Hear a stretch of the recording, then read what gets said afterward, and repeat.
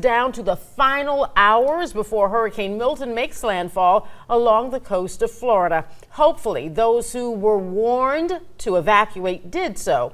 We know many of those who did came right here to Georgia. And WLB News 10's Brittany Blake is live in Valdosta, where hotels and parking lots are full this evening. Brittany? That's right, Carla and Quinlan, but it looks like Milton did not only bring Florida evacuees, but also some rain and a cold front. It is raining out here and chilly, but you can see Florida tags all over Valdosta, Lowndes County.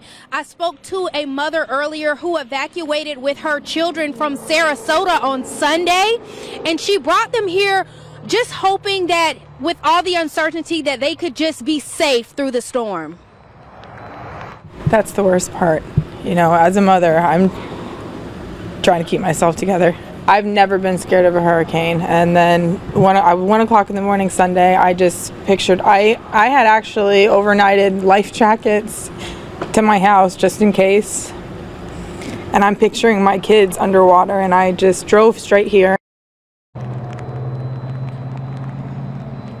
Lots of Florida evacuees arrived to Valdosta, where hotels were sold out for miles due to Hurricane Helene displacing residents here in Lowndes County. Currently, the Walmart parking lot is filled with cars, trucks, and campers of people just waiting out Hurricane Milton. Right now, a few gas stations on the exit, like on exit 22, do have bags over some of the pumps, but for the most part, they still have gas. I went to a few gas stations earlier, and they said they are not sold out now, especially those in the inner city.